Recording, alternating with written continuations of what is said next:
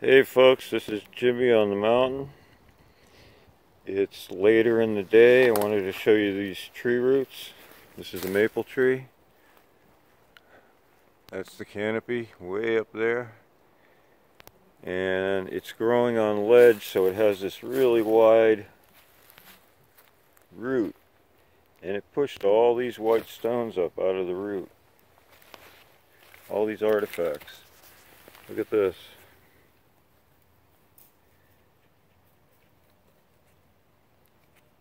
It's a beautiful axe head.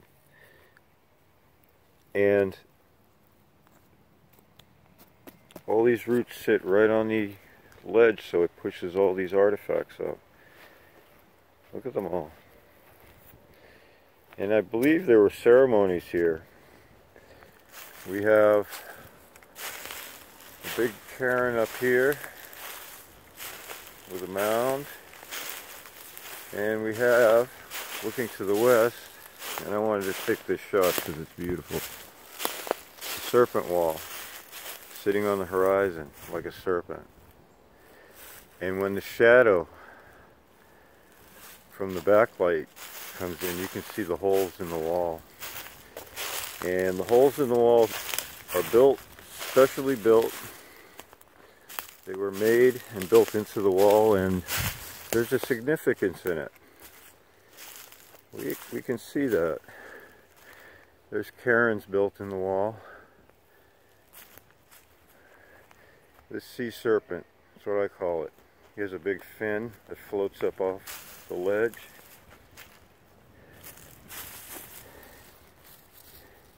And you can see how the tunnels of light creep up.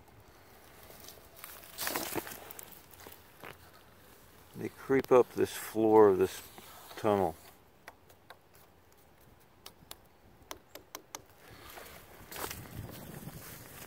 Come over here to the serpent head.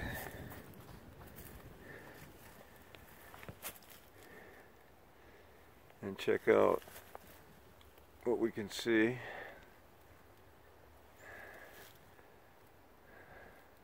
That's a howling wolf of some kind.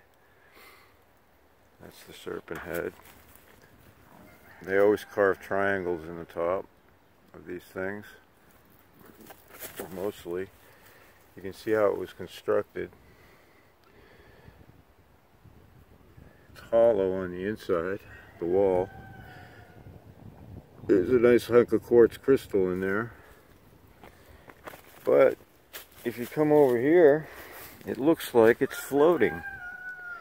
The serpent head is floating in the air. And we have a star stone right there. Represents some type of planet or star, or the sun or the moon, or all of them.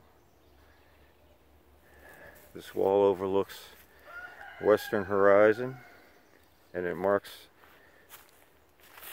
time like a calendar. And if you go along the length of it,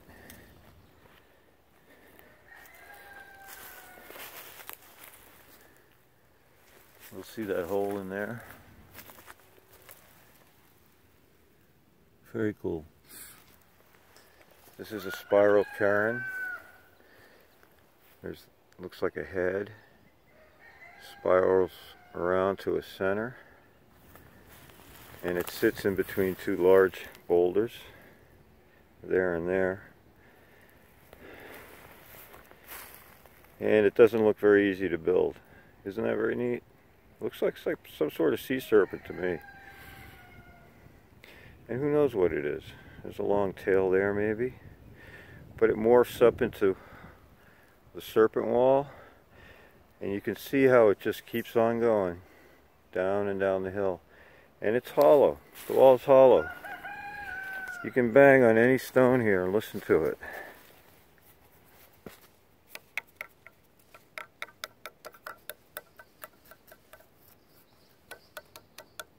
It's hollow. And all the stones will ring out if you tap on them. They all have an effect on one another, I guess. There it is. There's the serpent's wall. I thought it was pretty in the sunset. I thought I want to show you. in Vermont,